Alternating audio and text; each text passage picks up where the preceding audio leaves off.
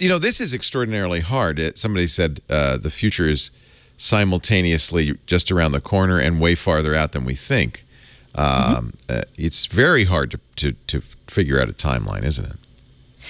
It is. But again, that's why you don't, like, we get asked all the time for companies to, like, tell us what this looks like in 100 years. And and I tell them, like, I could, but I'm not going to be right, and that's a big waste of your money. We're all going to be dead anyway. You know. So just you can make up anything. Well, you know? Conversely, so Stanford has a really good 100-year AI project, but that's different. They're not saying in 2017 what AI will look like in 2117.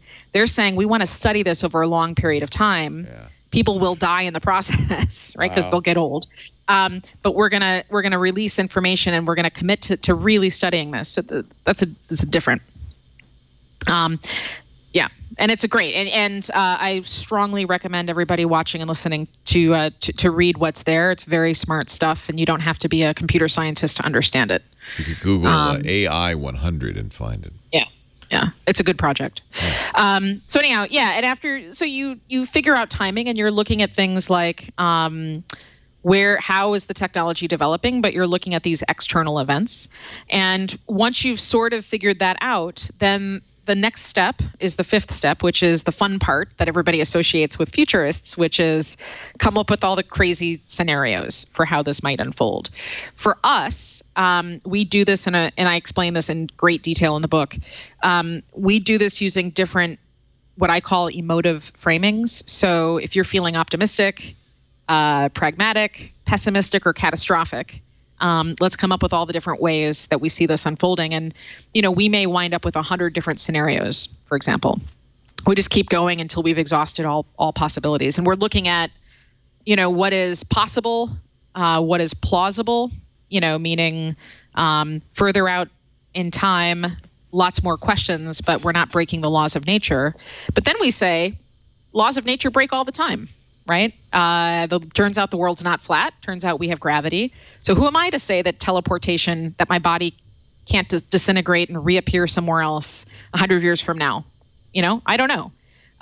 So we even make those sorts of scenarios, and then we assign probabilities, again based on evidence and data. It's so, but okay, so you're so diligent. Well, but again, I'm not. My job is not to stand on a stage somewhere and delight and awe people with crazy. This is not TED. Well, no, but again, like this takes work, but if you do it, you're making smarter decisions. Yes. And I know it's a pain in the ass to go through all the steps. I don't know if it's completely a pain in the ass. I think each step is fun. It just seems like the first step is the hardest because you've got to gather a lot of information. And as you say, you can't just read the summary. You need to read the whole article. That's right. But I will tell you, I have been wrong once in my entire career doing this, and the only thing that I've ever been wrong about was NFC. And the mistake that I made was misinterpreting some patents and some agreements that I had read. I thought that NFC was going to be in the iPhone 4. And we told the client, I feel like there's a high probability of NFC being in the iPhone 4, you know, and in that case, and we always say there's possibilities for error. Right. And in case I was wrong and the client made an investment and that was a mistake that I caused. Wow, you're taking a lot of responsibility. I would have just glossed that one over, put that one under the rug. Well, but by the way, it should have been in the iPhone 4.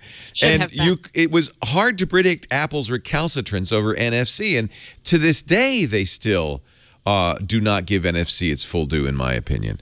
But there's one thing to read the reports, and I guess the patents might have told you where Apple's baleful gaze was pointed. But you also can't predict humans, and there's emotions in this. It's a little less, since Steve's gone, it's not probably so emotional. But when Steve was doing this, and he was at this time,